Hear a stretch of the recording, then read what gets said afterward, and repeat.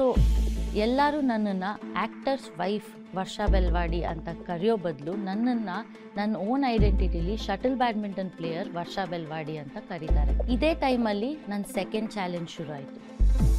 My mom was battling against cancer. That was the turning point of my shuttle badminton career. I was fortunate enough to play along with players like Ashwini Ponnappa, Anup Sridhar, Arvind Bhatt and many other players. ನಮಸ್ಕಾರ, ನನ್ನ ಹೆಸರು ವರ್ಷಾ ಬೆಲ್ವಾಡಿ. ನಾನು state, national and international level shuttle badminton player. ಇವತ್ತು ನಾನು ನಂದು ಮತ್ತು ಬ್ಯಾಡ್ಮಿಂಟನ್ನ ಮಧ್ಯ ಇರೋದು ಲವ್ ಆ್ಯಂಡ್ ಹೇಟ್ ರಿಲೇಷನ್ಶಿಪ್ ಬಗ್ಗೆ ಮಾತಾಡೋಕ್ಕೆ ಬಂದಿದ್ದೀನಿ. ಈ ಲವ್ ಆ್ಯಂಡ್ ಹೇಟ್ ರಿಲೇಷನ್ಶಿಪ್ ನಂದು ಬ್ಯಾಡ್ಮಿಂಟನ್ ಮಧ್ಯ ಹೆಂಗೆ ಶುರು ಆಯಿತು? ಇದೆಲ್ಲ ಶುರು ಆಗಿದ್ದು ನಮ್ಮಮ್ಮೆಯಿಂದ. ನಮ್ಮಮ್ಮ ಸ್ಟೇಟ್ ಕ್ರಿಕೆಟ್ ಪ್ಲೇಯರ್ ಆಗಿದ್ದರು. ಆಮೇಲೆ ನಮ್ಮ ಫ್ಯಾಮಿಲೀಲಿ ಎಲ್ಲರಿಗೂ ಕ್ರಿಕೆಟ್ ಅಂದರೆ ತುಂಬ ಹುಚ್ಚು. ಸೊ ನನಗೂ ಚಿಕ್ಕ ವಯಸ್ಸಿಂದ ನಾನು ಕ್ರಿಕೆಟ್ ಆಡಬೇಕು ಅಂತ ತುಂಬ ಇಷ್ಟ ಆಯಿತು. ಸೊ ಅದನ್ನೇ ಟ್ರೈ ಮಾಡೋಣ ಅಂತ ನಮ್ಮಮ್ಮನ ಕನ್ವಿನ್ಸ್ ಮಾಡೋಕ್ಕೆ ಟ್ರೈ ಮಾಡ್ತಾಯಿದ್ದೆ. ಬಟ್ ಅವ್ರಿಗೆ ನಾನು ಇಂಡಿವಿಜುವಲ್ ಗೇಮ್ ಆಡಬೇಕು ಅಂತ ಇಷ್ಟ ಆಯಿತು. ಅದಕ್ಕೆ ನನ್ನನ್ನು ಶಟಲ್ ಬ್ಯಾಡ್ಮಿಂಟನ್ಗೆ ಸೇರಿಸಿದ್ರು. ಹಿಂಗೆ ಶುರು ಆಯಿತು ನನ್ನ shuttle badminton journey at the age of 13 years. So ನಾನು ಒಂದು ಸ್ಮಾಲ್ ಕ್ಲಬ್ ಬ್ಯಾಂಗ್ಳೂರ್ ಸಿಟಿ ಇನ್ಸ್ಟಿಟ್ಯೂಟಲ್ಲಿ ಕೋಚಿಂಗಿಗೆ ಸೇರಿಕೊಂಡೆ. ಕೋಚಿಂಗಿಗೆ ಸೇರ್ಕೊಂಡ್ಮೇಲೆ ನನಗೆ ಇಂಟ್ರೆಸ್ಟ್ ಡೆವಲಪ್ ಆಗೋಕ್ಕೆ ಶುರು ಆಯಿತು ಬ್ಯಾಡ್ಮಿಂಟನ್ ಮೇಲೆ. ಆವಾಗ ನನ್ನನ್ನು ಸ್ಪೋರ್ಟ್ಸ್ ಅಥಾರಿಟಿ ಆಫ್ ಇಂಡಿಯಾಗೆ ಕೋಚಿಂಗಿಗೆ ಕಳ್ಸೋಕ್ಕೆ ಶುರು ಮಾಡಿದ್ರು. But as any middle class family, both my parents way working and ನನಗೆ ಇಂಡಿಪೆಂಡೆಂಟಾಗಿ ಟ್ರಾವೆಲ್ ಮಾಡೋಕ್ಕೆ ಕಷ್ಟ ಆಗ್ತಾಯಿತ್ತು. ಅದಕ್ಕೆ ಸಿಟಿಲೇ ಎಲ್ಲರೂ ಸೇರಿಸ್ಕೊಳ್ಳೋಣ ಅಂತ ನನ್ನನ್ನು ನರೇಂದ್ರ ಉಬೈಕರ್ ಸರ್ಗೆ ಅವ್ರ ಕೆಳಗೆ ಕೋಚಿಂಗ್ಗೆ ಸೇರಿಸಿದ್ರು. That was the turning point of my shuttle badminton career. Narendra ಉಬೈಕರ್ sir ನನ್ನ ಪೊಟೆನ್ಷಿಯಲ್ನ ನೋಡಿ ನನಗೆ ಹೆಂಗೆ ಸೂಟ್ ಆಗುತ್ತೋ ಹಾಗೆ ನನ್ನನ್ನು ಟ್ರೈನ್ ಮಾಡಿದ್ರು. ಆವಾಗ ನಾನು ಫಸ್ಟ್ ಟೈಮ್ ನನ್ನ ಲೈಫಲ್ಲಿ ಸ್ಟೇಟ್ ಚಾಂಪಿಯನ್ಶಿಪ್ ವಿನ್ನರ್ ಆದೆ, girls singles, girls doubles under 16 ಅದೇ ಇಯರು ನಾನು ಸಬ್ junior ನ್ಯಾಷನಲ್ಸಲ್ಲೂ girls under 16 singles and ಡಬಲ್ಸಲ್ಲಿ bronze medal ಗೆದ್ದೆ. ಇವಾಗ ನನಗೆ ಇದೆಲ್ಲ ಗೆದ್ದ ಮೇಲೆ ನನಗೆ ಪ್ಯಾಷನ್ ಮತ್ತು ಲವ್ ಶುರು ಆಯಿತು ಟುವರ್ಡ್ಸ್ ದ ಗೇಮ್. ಅನ್ಫಾರ್ಚುನೇಟ್ಲಿ ಇದೆಲ್ಲ ಆಗಬೇಕಾದ್ರೆ ನನ್ನ ಕೋಚ್ಗೆ ಸ್ವಲ್ಪ ಹೆಲ್ತ್ ಪ್ರಾಬ್ಲಮ್ಸ್ ಇದ್ದಿದ್ದರಿಂದ ಅವರು ಕೋಚಿಂಗನ್ನು ಕಂಟಿನ್ಯೂ ಮಾಡೋಕ್ಕಾಗಲಿಲ್ಲ. ಬಟ್ ಬ್ಲೆಸ್ಸಿಂಗ್ ಇನ್ ಡಿಸ್ಗೈಸ್ ಅಂತಾರೆ, I found another Guru. He's ನನ್ ಅದರ್ ದ್ಯಾನ್ ಮಿಸ್ಟರ್ ಪ್ರಕಾಶ್ ಪಡ್ಕೋನೆ. ನಾನು ಪ್ರಕಾಶ್ ಪಡ್ಕೋನೆ ಬ್ಯಾಡ್ಮಿಂಟನ್ ಅಕಾಡೆಮಿಗೆ ಸೇರಿದಾಗ ನಾನು ಬ್ಯಾಡ್ಮಿಂಟನನ್ನು ಪ್ರೊಫೆಷನ್ ಆಗಿ ತೊಗೊಬೇಕು ಅಂತ ಡಿಸೈಡ್ ಮಾಡಿದೆ. ಪ್ರಕಾಶ್ ಪಡ್ಕೋನೆ ಬ್ಯಾಡ್ಮಿಂಟನ್ ಅಕಾಡೆಮಿಲಿರೋವಾಗ ನನ್ನ ಪರ್ಫಾರ್ಮೆನ್ಸು ತುಂಬ ಚೆನ್ನಾಗಿ ಹೋಗ್ತಾಯಿತ್ತು. And I was fortunate enough to play along with players like Ashwini Ponnappa, Anoop Sridhar, Arvind Bhat and many other players. And ನಾನು ಇಂಟರ್ನ್ಯಾಷನಲ್ ಕೋಚಸ್ ಕೆಳಗೆ ಕೂಡ ಟ್ರೈನ್ ಮಾಡೋ ಅವಕಾಶ ಸಿಕ್ತು. ಎಲ್ಲ ಇವಾಗ ಚೆನ್ನಾಗಿ ಹೋಗಬೇಕಂದಾಗ ಲೈಫಲ್ಲಿ ಚಾಲೆಂಜಸ್ ಬಂದೇ ಬರುತ್ತೆ. ನನಗೂ ಆಯಿತು. ನಾನು ಚೆನ್ನಾಗೆಲ್ಲ ಪ್ರಾಕ್ಟೀಸ್ ಮಾಡಬೇಕಾದ್ರೆ ನನಗೂ ಚಾಲೆಂಜಸ್ ಬಂತು. ಏನು ಆ ಚಾಲೆಂಜ್ ಅಂದರೆ, ನನ್ನ ಫಸ್ಟ್ ಚಾಲೆಂಜ್ ಫೇಸ್ ಮಾಡಿದ್ದು ಇಂಜುರೀಸ್. ನನಗೆ series of ಫ್ರ್ಯಾಕ್ಚರ್ಸು, series of muscle tear, series of ligament ಟೇರ್ಸು ಆಗೋಕ್ಕೆ ಶುರು ಆಯಿತು. ನನ್ನ ಪೀಕಲ್ಲಿದ್ದಾಗ, ಕೆರಿಯರ್ ಪೀಕಲ್ಲಿದ್ದಾಗ ಇದು ನನ್ನನ್ನು ಡೌನ್ ಮಾಡ್ತು. ನನಗೆ ತುಂಬ ಬೇಜಾರಾಯಿತು. ಒಂಥರ ಫ್ರಸ್ಟ್ರೇಷನ್ ಲೆವೆಲ್ ಇನ್ಕ್ರೀಸ್ ಆಗೋಕ್ಕೆ ಶುರು ಆಯಿತು. I started questioning. ನನ್ನನ್ನು ನಾನೇ ಕ್ವೆಶ್ಚನ್ ಮಾಡೋಕ್ಕೆ ಶುರು ಮಾಡಿಕೊಂಡೆ. ಇನ್ನು ಮುಂದೆ ಆಡಬೇಕಾ ಅಥವಾ ನಿಲ್ಲಿಸ್ಬೇಕಾ?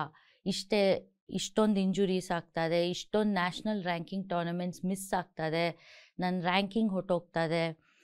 ಇದೆಲ್ಲ ಕ್ವೆಶ್ಚನ್ ನನ್ನ ಮೈಂಡಲ್ಲಿ ಸ್ಟಾರ್ಟ್ ಆಗೋಕ್ಕೆ ಶುರು ಆಯಿತು. ಅಂದರೂ ನಾನು ಗಿವ್ ಅಪ್ ಮಾಡಲಿಲ್ಲ, ನನ್ನನ್ನು ನಾನೇ ಪುಷ್ ಮಾಡ್ತಾ ಇದ್ದೆ. ಫೈನಲಿ ನನಗೆ ಒಂದು ನೀ ಸರ್ಜರಿ ಮಾಡಿಸ್ಲೇಬೇಕಾಗಿತ್ತು.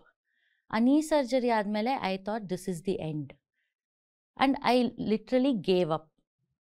ಆವಾಗ ನಾನು ಕಾರ್ಪೊರೇಟ್ ವರ್ಲ್ಡ್ಗೆ ಜಾಯ್ನ್ ಆದೆ. ಆಲ್ಮೋಸ್ಟ್ 2.5 years ನಾನು ಪ್ರೊಫೆಷ್ನಲ್ ಬ್ಯಾಡ್ಮಿಂಟನ್ ಹೋಗಲೇ ಇಲ್ಲ.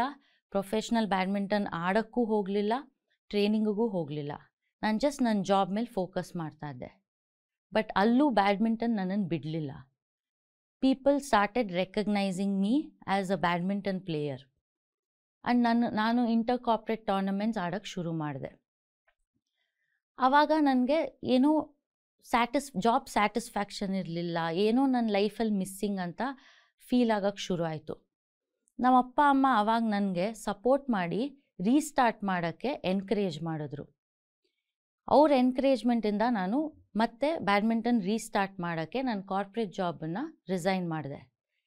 ಈ ಟೈಮಲ್ಲಿ ನನಗೆ ಟಾಮ್ ಜಾನ್ ಅಂತ ಫಾರ್ಮರ್ ಇಂಗ್ಲೆಂಡ್ ಕೋಚ್ ಬೆಂಗಳೂರಲ್ಲಿ ಅಕಾಡೆಮಿ ಓಪನ್ ಮಾಡಿದರು. ಸೊ ಅವ್ರ ಅಂಡರ್ ನಾನು ಟ್ರೈನಿಂಗ್ ತೊಗೊಳಕ್ಕೆ ಶುರು ಮಾಡಿದೆ. ಅವ್ರ ಅಂಡರ್ ಟ್ರೈನಿಂಗಲ್ಲಿ ನನ್ನ ಪರ್ಫಾರ್ಮೆನ್ಸ್ ಇನ್ಕ್ರೀಸ್ ಆಗ್ತಾ ಹೋಯಿತು, ನನ್ನ ನ್ಯಾಷನಲ್ ರ್ಯಾಂಕಿಂಗು ಇನ್ಕ್ರೀಸ್ ಆಗ್ತಾ ಹೋಯಿತು, ಇಂಟರ್ನ್ಯಾಷನಲ್ಲೂ 2-3 ಮೆಡಲ್ಲೂ ಆಯಿತು. ಇದೇ ಟೈಮಲ್ಲಿ ನನ್ನ ಸೆಕೆಂಡ್ ಚಾಲೆಂಜ್ ಶುರು ಆಯಿತು. My mom was battling against cancer. But ಇದು ನನ್ನನ್ನು ನಿಲ್ಲಿಸಲಿಲ್ಲ ಆಡೋದ್ರಿಂದ. ನಮ್ಮ ಅಪ್ಪ ಅಮ್ಮ ಇಬ್ಬರೂ ನನ್ನನ್ನು ಡಿಮೋಟಿವೇಟ್ ಮಾಡೋಕ್ಕೆ ಬಿಡಲಿಲ್ಲ, ನನ್ನನ್ನು ಇನ್ನೂ ಪುಷ್ ಮಾಡಿದ್ರು ಆಡೋಕ್ಕೆ, because it was always my moms dream. ಇದಾಗಿ ನನ್ನ ಕೋಚ್ ಮಿಸ್ಟರ್ ಟಾಮ್ ಜಾನ್ ಸರು ತುಂಬ ಎನ್ಕರೇಜ್ ಮಾಡಿದ್ರು, ಎಮೋಷ್ನಲ್ ಸಪೋರ್ಟು ತುಂಬ ಕೊಟ್ಟರು. 2012 ಸೆಪ್ಟೆಂಬರಲ್ಲಿ ನಮ್ಮಮ್ಮ ಕ್ಯಾನ್ಸರಿಂದ ತೀರ್ಕೊಂಬಿಟ್ರು. ಅದೇ ವಾರ ನನಗೆ ಸೀನಿಯರ್ ನ್ಯಾಷನಲ್ ಟೂರ್ನಮೆಂಟ್ಸ್ಗೆ ಹೋಗಬೇಕಾಗಿತ್ತು.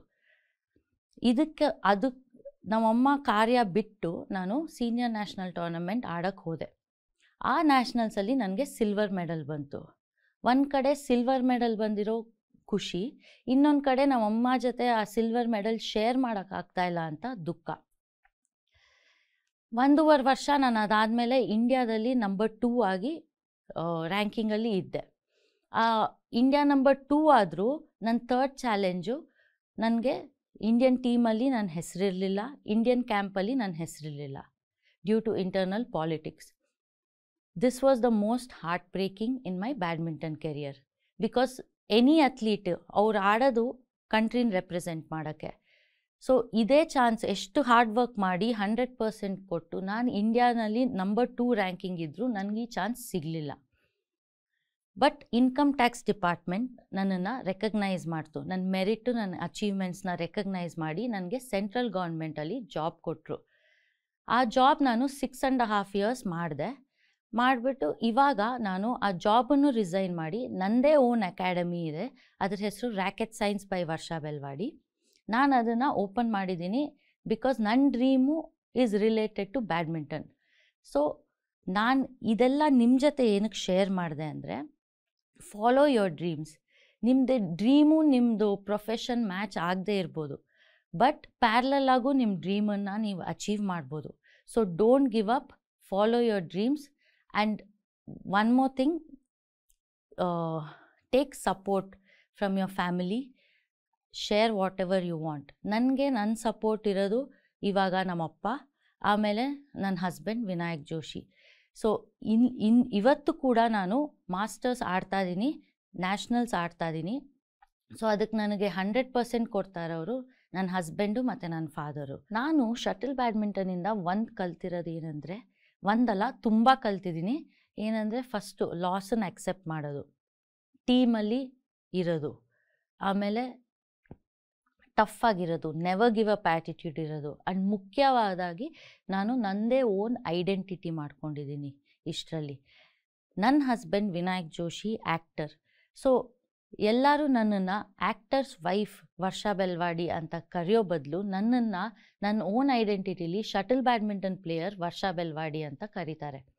ಸೊ ನಾನು ಎಲ್ಲ ಹೆಂಗಸ್ರಿಗೂ ಏನು ಹೇಳೋದಂದರೆ, ನೀವು ನಿಮ್ಮ ಫ್ಯಾಮಿಲಿಗೋಸ್ಕರ ಸ್ಯಾಕ್ರಿಫೈಸ್ ಮಾಡ್ತೀರಾ, ಬಟ್ ನಿಮ್ಮ ಐಡೆಂಟಿಟಿನ ಕಳ್ಕೊಬೇಡಿ. ಅದು ತುಂಬ ಮುಖ್ಯ. ನಿಮ್ಮ ಸೆಲ್ಫ್ ಕಾನ್ಫಿಡೆನ್ಸೇ ಇನ್ಕ್ರೀಸ್ ಆಗುತ್ತೆ. ಸೊ ದಯವಿಟ್ಟು ಗಿವ್ ಅಪ್ ಮಾಡಬೇಡಿ. Thank you. Tell us what you think about this video and don't forget to like, share and subscribe.